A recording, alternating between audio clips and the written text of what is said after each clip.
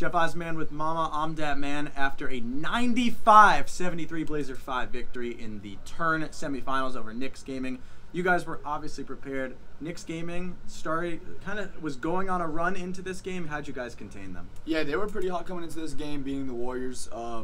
We knew that they would change their play style to match us, so they actually copied about the same play style that we have. So we knew how to stop it. We knew where the weaknesses were, and so we attacked Idris all game. Not saying that he's a bad defender or anything like that, but at the same time, his build and shots builder were the same, so we were able to take advantage of that. Idris, obviously a triple-double just last night, so he comes in with a lot of confidence. And it just seemed like you guys were in attack mode, and we talked about this before we started. Walnut wasn't really the scorer; it was all you in shots. Yeah, well, when one man is killing that much in the beginning, and I was going, I had 33, so me and him were just scoring. It was just tough to stop us. So there's no need of Walnut trying to stop that groove. He knew that, and that's what I love about him. Even though he's a first-rounder pick or anything like that, he knows where his role is at the same time. He knows that he can be a star, or he can, he'll fall back. Now we see you and Walnut up dancing. Yeah. Do you think, because the Knicks talk a lot, they're the de facto home team in here, right. Did you feel like you were getting in their head? Oh, yeah. I think after that first quarter, we went up, and they couldn't score on us. They started getting mad, and we just started attacking shots, Idris over and over and over again, and it got to the point where they didn't know what to do. Shots really had the shush move going. Yeah.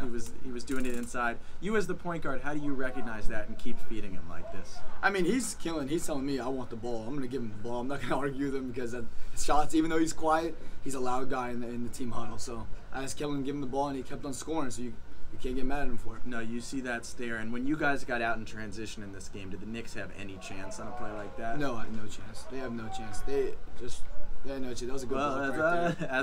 On cue, a good block there. But, the Knicks tried to fight. Obviously, they got Jerry Ferrara in the building and everyone. But it felt like these, plays like this, that's threading the needle a little bit. Is that just chemistry at this point? Well, it's like when somebody's shooting so well, you have to help, and once the help comes and the person actually makes the right pass, it just irritates you because you can't do anything about it. You're just stuck. You're in stuck mode. So that's what kills other teams. We see fire everywhere. Also, what is that? What is that move? That was the lay. I was a left-hand layup, so I put my left hand up, and Goofy just started smiling at me. He knew the game was over at that point. We were up by 20. You hit Lavish there. He's a pure sharp now. How's he adjusting to that? Oh, he's great. He's adjusted greatly.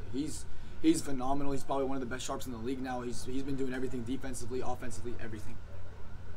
You still just locked in as this game got on, and obviously it was out of reach, and you guys at this point.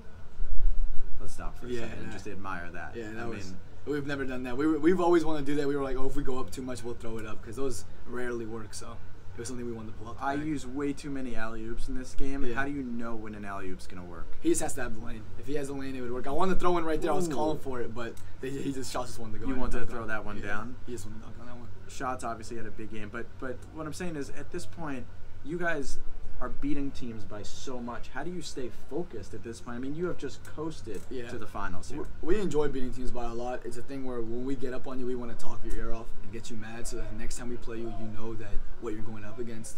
And so it kind of you have to prepare mentally and actually in the game. So it's a variation. I think that's why we talk so much, just to get in people's heads and just get under their skin.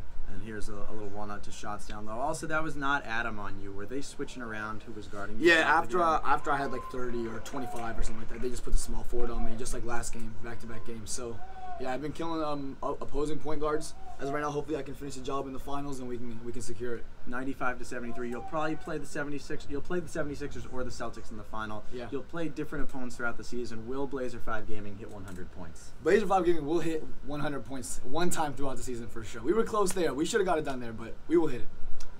Im Dat Man, you heard him. 100 points. It will come. Im Man backstage at the NBA 2K League studio.